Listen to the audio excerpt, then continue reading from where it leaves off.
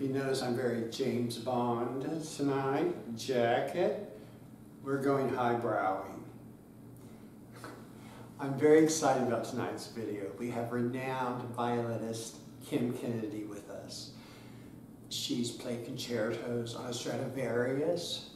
She's played in halls all over the world. And I'm just so excited that she's on our show that I thought, you know, maybe I should swag, right? So, anyways, enough of me, right? Well, for now. Hi, Kim. Hey, Dean, you're so funny. And I'm here not very highbrow, am I? I do have the violin. Honestly, kind of highbrow. That's your casual? Wow. This is work casual, yes. If I were in rehearsal, this is what I would wear. Wow. So is it like your casual's quite lovely. In other words, what I'm trying to say. Thank you. You carry yourself well, I always nicely. think you look great. You don't need a jacket to look great, but if you want another excuse to wear a jacket, come downtown to Orchestra Hall and watch the DSO. It's a date. I'll get you tickets. Really? Absolutely. I mean, good tickets? I can get you the tickets that I can get for myself. But yeah, pretty good tickets. Oh, I see a video coming, guys. Yes, score. And make sure you come this year because it is the centennial anniversary of Orchestra Hall's existence. We just performed a concert last week that was the exact concert that was played 100 years ago. Really? Yeah. It was an amazing concert too. It was the concert that opened our season this year. Cool.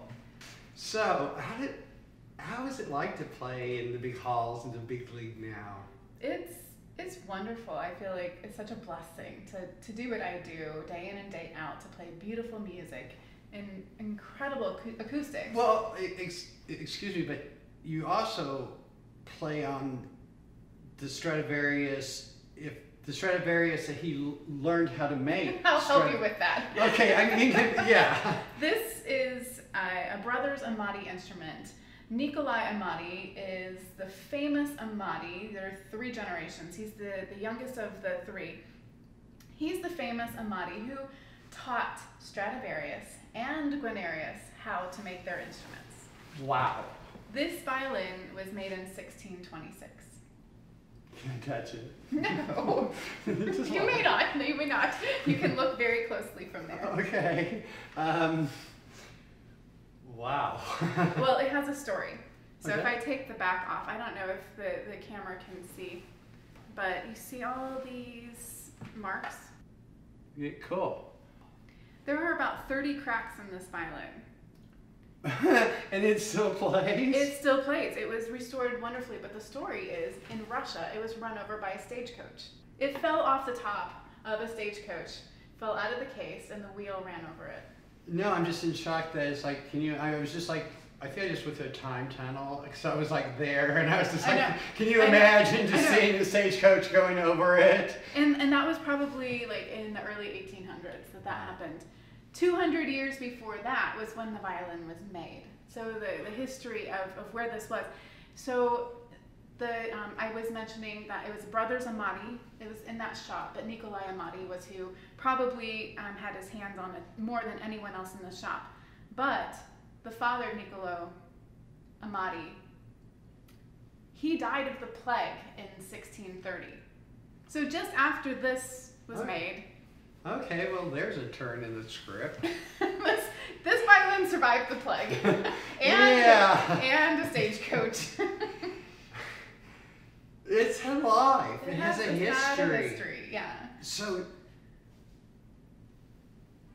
is it like and I don't mean to be cavalier with the statement at all, I mean to be honest, do you feel like a synergy with it when you play? It's very interesting to play on an instrument like this. You know, like you mentioned, I have played on a Stradivarius. I've played on 3 actually, And most recently I performed on one of the Henry Ford violins. It was the 1703 Stradivarius, and I performed the Barber Violin Concerto at Orchestra Hall last spring.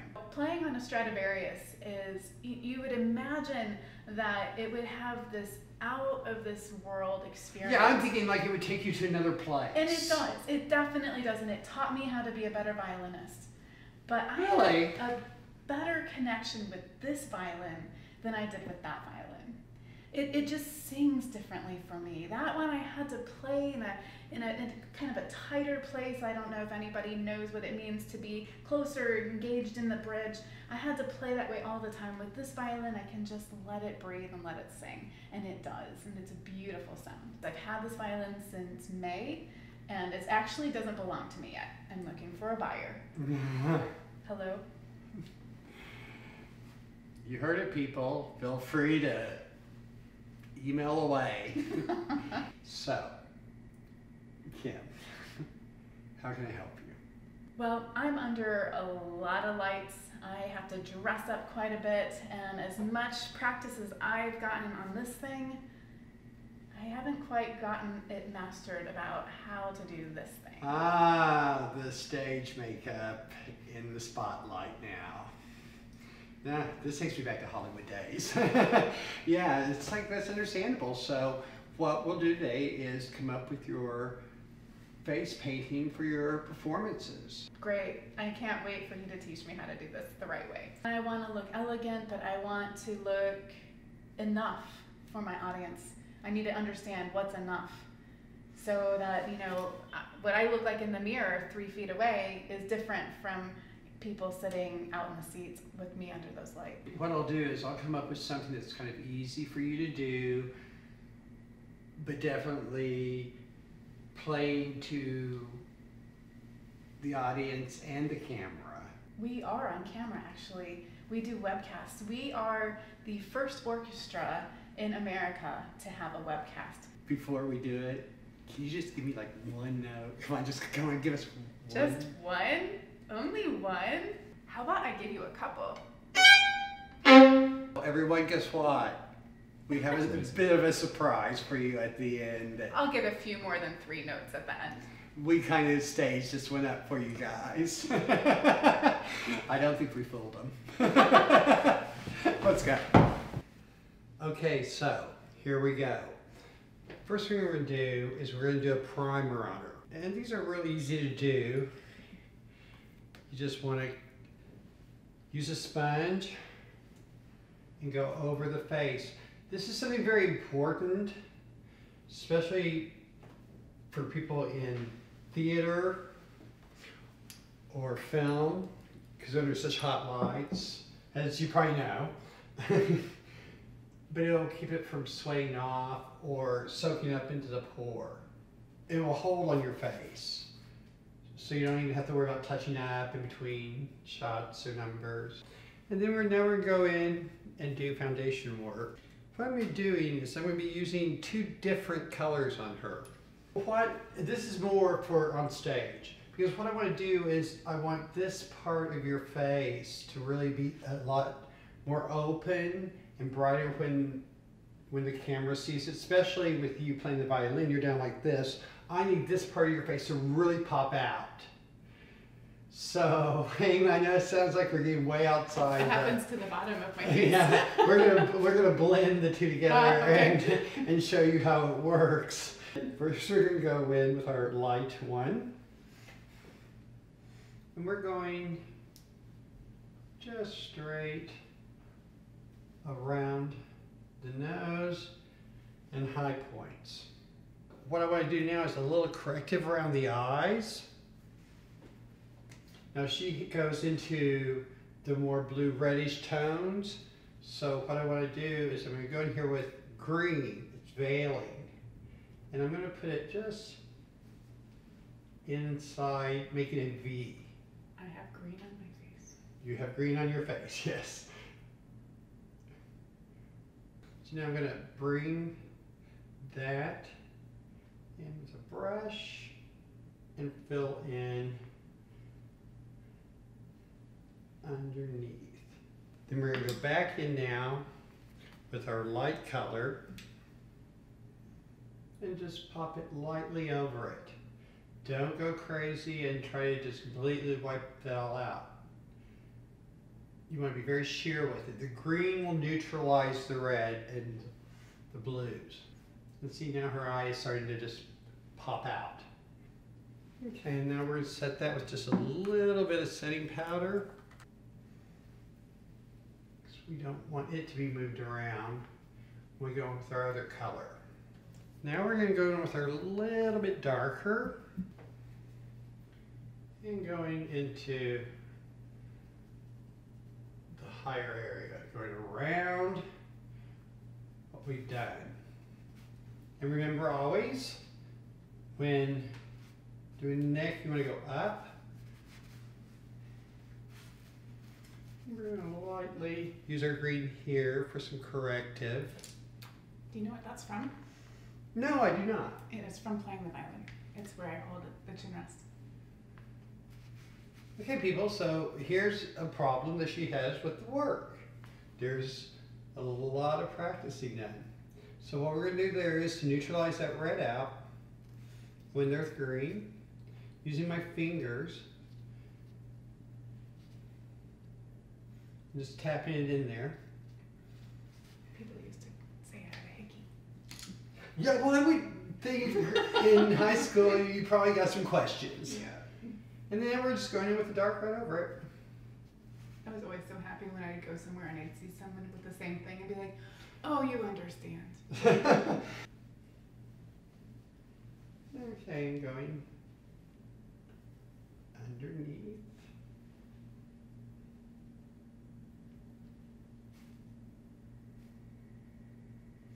And this is where you can use the blenders, the sponge blenders, and blend here if you want. Or you can go into like the classic powdering and blending brush at the same time. I like to go in here too, just a little bit of our green. And now going in with the light, keeping it popping. I think I need a lot of green, don't I? It brings out your eyes. My brown eyes. This is a translucent powder. Don't be afraid of it. It looks like it's as white as white can be. You think, I don't want to put that on my face. It's like, no, it's translucent. Once you just powder it in, it absorbs right into what we've done. Okay, now we're going to go into her eyes. What I want to give her is a more shimmer, but I don't want to go real high reflective because of the lights. I don't want there to be too much, like this is a Broadway production, but I definitely want the shimmer to make it pop. First of all, I'm going to go in with my crease line, and I think I'm going to go into Holiday Golds. So what you're going to do is you're going to take a crease brush, load up, give it a good little tap, just mixers and go off, just go in there and fill that all in.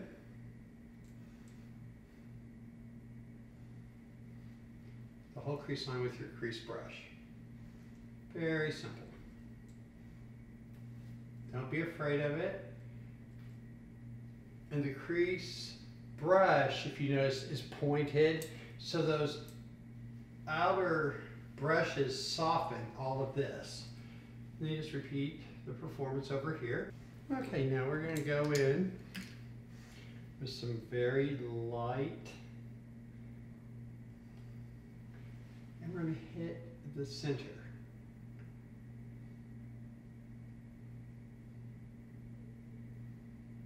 Okay. And then just take a little bit of lightness and fill it up above. Now I'm going to go with a softer gold. Now going in with a point brush. We're going to take some soft pinks with strong reflection, and we're going to go up and in this eye. Remember, we're setting stage. Now we're mixing our gold and our pink together.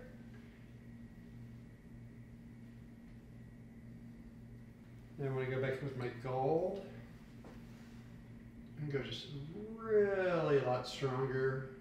Making a V here in the end. And now we're going to go in with our eyeliner. And this can always be tricky. A lot of makeup artists like to do the eyes first and then the foundation. I think the merging, even with blenders, is still a problem, so I separate mine. Okay, just have her look down, close please. And I'm going to go in there, and remember we're doing for stage, so we're going to go a little bit stronger, but you still don't want to look overdone. Come over here. Same thing. Starting much higher. Just think of a 45-degree angle.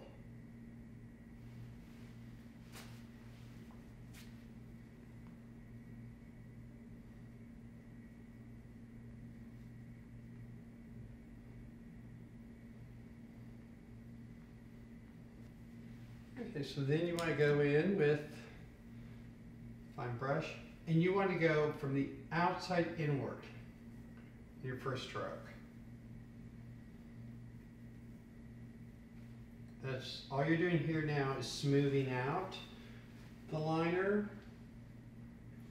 So you want to blend that in and make sure you get down to the lash line. Okay, so now after you do that, you're going to go ahead and then start your upstroke for your wings.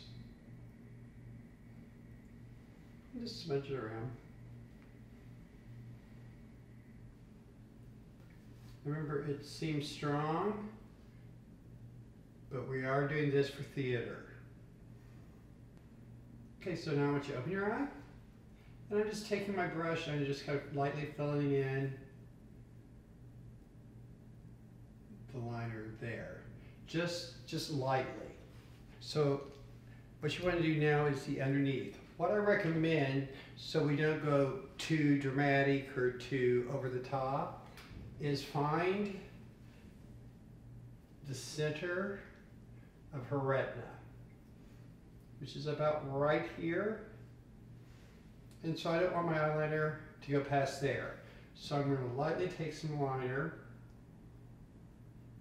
and go in there and connect.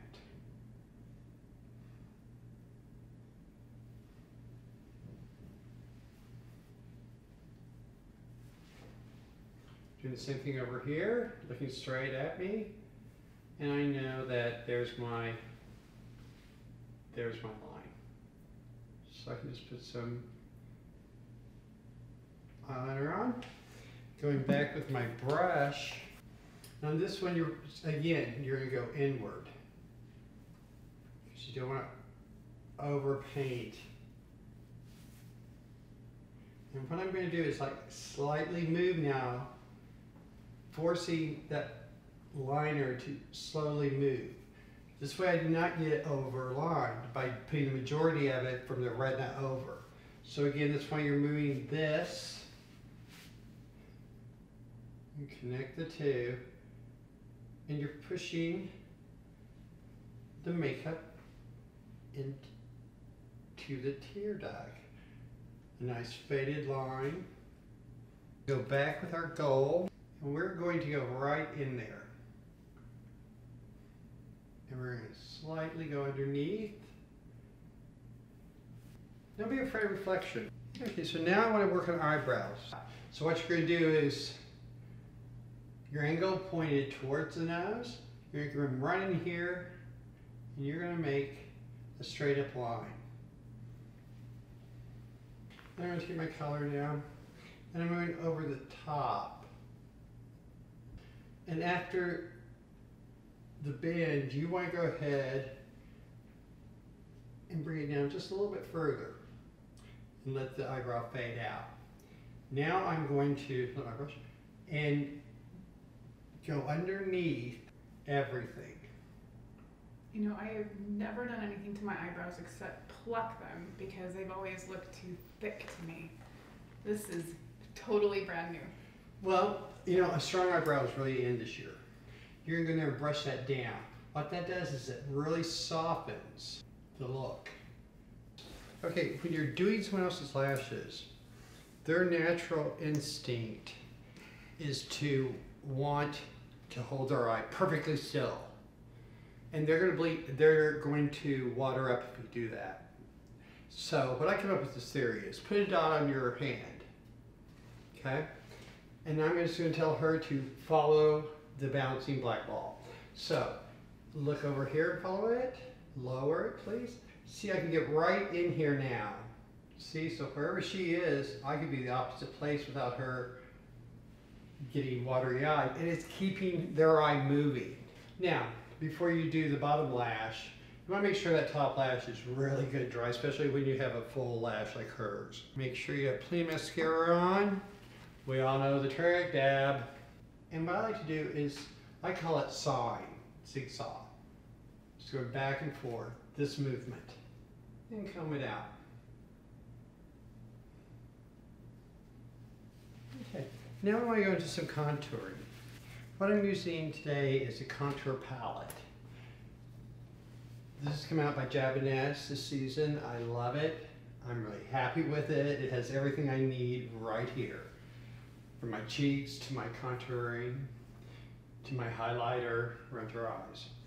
Okay, so what I'm going to do is I'm going to start my contour. Take your brush, your blush brush, and take your middle finger and thumb and squeeze it together. And you want to go right in here, and you're going to go up to the cheekbone and underneath to the chin. Basically, the angle that you're looking at is from here to here. So you don't really want to go past there, or else you'll close her in. This is to open up the face. Now you want to go in there and you want to use your setting powder. The reason you want to use setting powder at this point is because you want to kind of blend it, start blending it in. Blenders work, but it has to also be used with setting powder. Please keep that in mind. Okay, and now I want to do some cheek work on her. So I'm going to mix pink and a lighter pink. I'm going to go top by the ear down. What that's going to do is cause the brush to come off the face naturally. Find the cheekbone. So now we can go into the contour of the nose. I'm going to go into camel color. I am making a line on both sides of the nose bridge. And that line's going to come all the way down. And then I'm taking my brush from that line and just pushing it downward. That's all I'm doing. So now we'll go back to our concealer brush, going with the lighter makeup that we used on foundation here and here, and I'm going to just take the flat side of this brush and put the lighter color on. Just the flat side. Go right down the center of the face. Using your fingers just to do a light blending.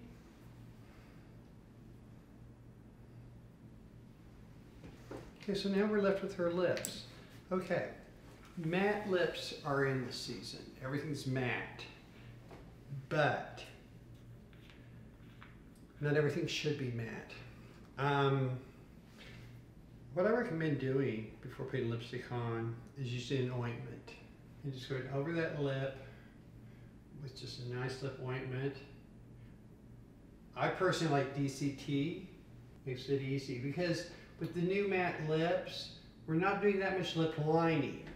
We're doing actually colors of lips, making it more of a biological lip. I picked out 2 different shades. With your darker color, you're going to go in there, you're going to create your own lip liner. And at the bottom, and by using that ointment, it allows the lipstick just to glide.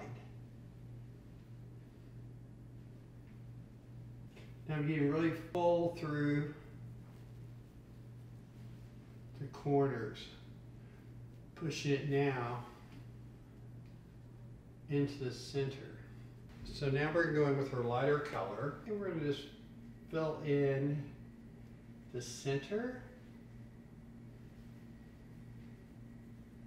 as if that was it. And now we're going back over our liner. Just for fun, we're going to go in with our point brush and just kind of lightly tap. Just around here and there, just to give that little shimmer when these lights hit her, as it just did. And I'm going over now with it over our contour lines. And this is the look I would recommend to go on stage. You want to take a look? Sure. It looks great. It looks really good. Thank you. Your brilliant new look for stage. I think you should definitely wear this look on stage. I think we found your new holiday face. And it looks elegant still. It's not overdone to me. I like it. Ladies and gentlemen, Kim Kennedy.